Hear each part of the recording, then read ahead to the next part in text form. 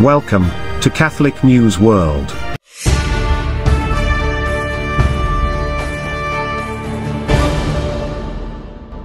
Welcome to Catholic News World. Please subscribe to our channel. My name is Steph. Here are this week's breaking news headlines. Prayers have been answered as a Catholic priest and 5 others were released after they had been kidnapped. Agenzia Fides reports that Father Peter Obong-Okang and his companions were released on the morning of Saturday, November 26.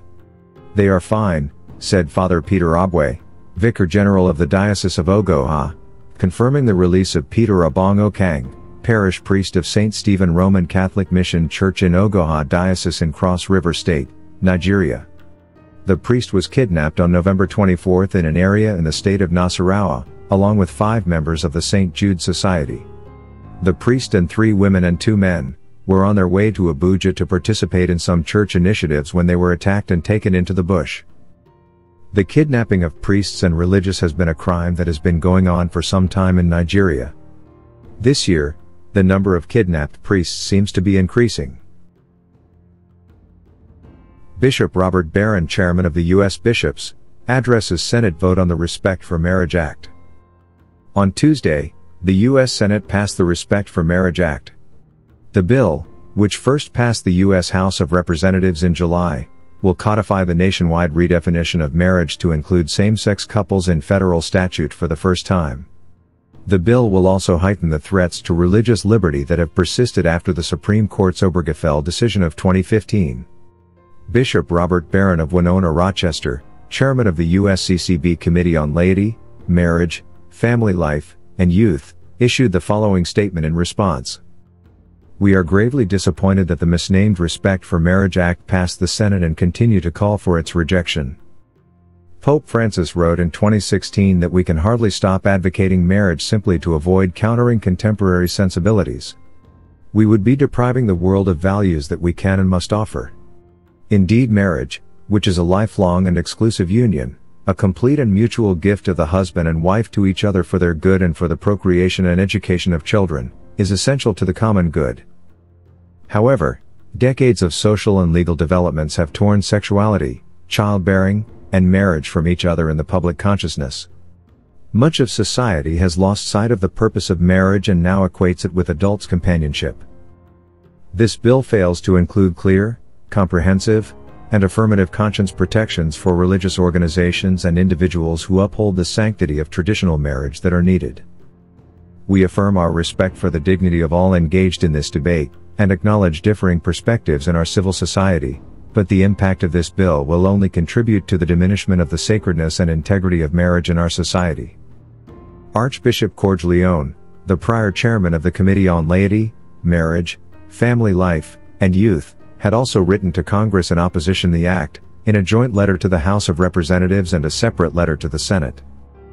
Cardinal Timothy Dolan, Archbishop of New York and chairman of the USCCB's Committee for Religious Liberty, wrote about the religious freedom harms of the bill in a recent article.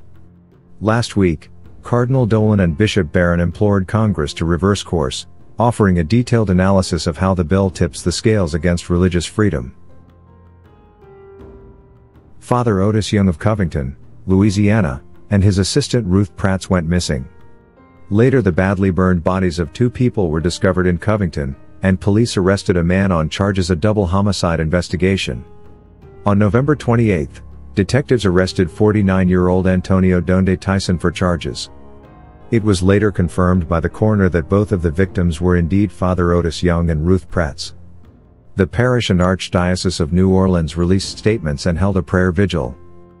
The St. Peter Parish community is devastated to find out that the victims in Monday's double homicide in downtown Covington are confirmed to be that of Father Otis Young and Ruth Pratz.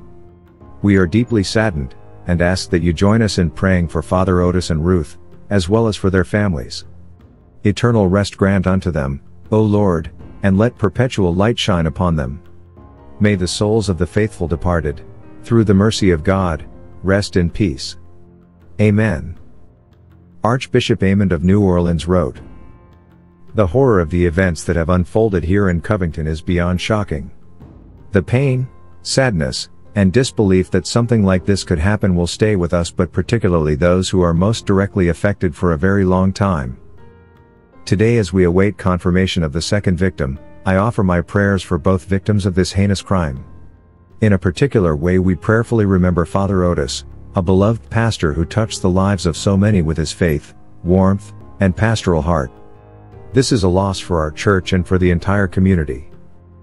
I extend my prayerful support and that of the clergy, religious, and laity of the Archdiocese to the Covington community, and in particular for the parishioners of St. Peter Parish.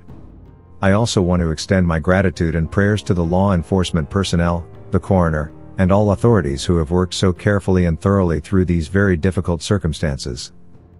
For all those who are hurting and asking how this could happen, may I humbly offer that we turn to our Lord Jesus in this time of mourning. A Catholic cardinal who was recently appointed by Pope Francis has died suddenly. Cardinal Richard Bauerber's death was announced in a statement signed by the Secretary General of the Missionaries of Africa, White Fathers. With sadness and pain, we hereby inform you of the return to the Heavenly Father of Cardinal Richard Bauerber, which occurred today, Sunday, the 27th of November 2022. Our confrere was taken by ambulance from the Generalate to the Gemelli Hospital, and we received the sad news. May Richard rest in the peace of his Lord, whom he so generously served. On behalf of the bereaved society, our prayer and our thoughts go also to his family, to his diocese, his fellow bishops, to all his friends and acquaintances. It was signed by Father André Léon Simonart, Secretary General of the General Curia of the Missionaries of Africa, White Fathers. Richard Kuwaya Bauerber, Bishop of Wa, Ghana, was created a cardinal on the 27th August in absentia by Pope Francis. He had arrived in Rome the day before, but was unable to attend the consistory due to illness. He was hospitalized and spent more than 2 months in hospital. Only a few days after leaving his hospital room, Cardinal Bauerber passed away on Sunday, while still in Rome. Boston Celtics coach, Joe Mazzola, was asked about the royal family's visit to their game. Did you get a chance to meet with the royal family? And if not, how was it like having them there in the building? Jesus, Mary, and Joseph? The Prince and Princess of Wales. Oh, no, I did not. I'm only familiar with one royal family. I don't know too much about that one. Thank you. But I'm glad hopefully they're Celtic fans. Yeah. Thank you. Watch our programme every Friday at 7:30 p.m. Thanks for watching. Please subscribe to Catholic News World channel. God bless.